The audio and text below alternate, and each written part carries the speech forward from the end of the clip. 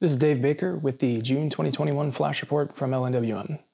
Generally, May was a positive month for financial markets as we continued to make progress in reopening the economy from COVID, and the data that's come through has validated it so far. In the U.S., with the backdrop of strong GDP growth and 86% of S&P 500 companies beating earnings expectations, we saw positive returns, if not quite the spectacular results that we've seen over the last several months. Value stocks and cyclical stocks continue to outpace growth stocks in a trend that we've seen developed really over the course of the last 6 months.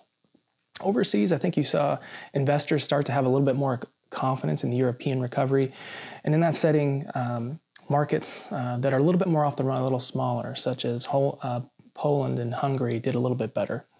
In fixed income, we've talked a lot about rising interest rates and inflation, and the consensus prognostication that interest rates would rise has been on hold the last couple of months. And that's despite some indication from the Federal Reserve that they might be willing to taper asset purchases sooner than later. One of the key assumptions that's being made by many out there, including the Fed, is that the unemployed would get back to work fairly quickly, and that's an assumption that's been tested over the last couple of months, and we'll talk about that a little bit later. As far as real assets go, the asset class that we look to protect portfolios from inflation, commodities was again the top performer, but the performance was a little bit more disparate than it's been year to date. You certainly saw the top constituents, gold and oil, perform very, very well. But in the agricultural sector, wheat, corn, soybeans to a lesser extent, all those areas fell quite a bit as concerns eased over weak harvests that are upcoming.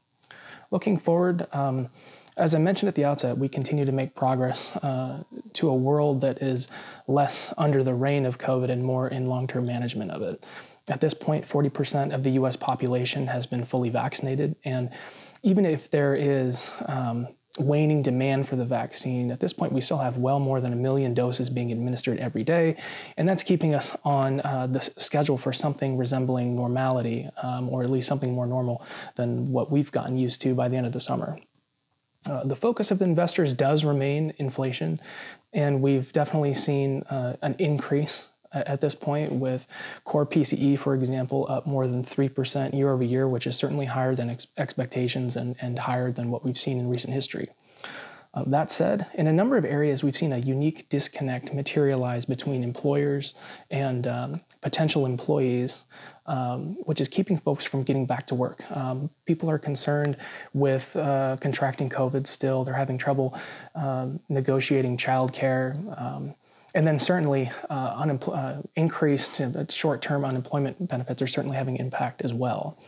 So all those things could be conspiring to keep people from getting back to work as quickly, and could be putting a bit of a brake on inflation going forward. But our base case remains that inflation will accelerate a little bit from here, and that interest rates will rise up to meet that accelerated inflation eventually, but certainly not something to a degree at this point that we can't account for in portfolios.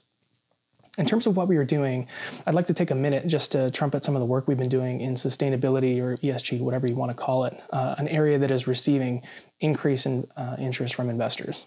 At LNWM, we've been helping clients align their values with their portfolios for more than 20 years, so this space isn't something that's new to us.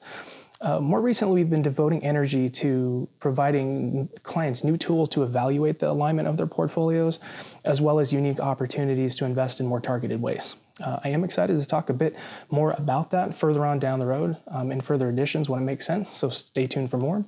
But as far as June goes, that's all I have for this month. Thanks for listening, and I'll see you next time.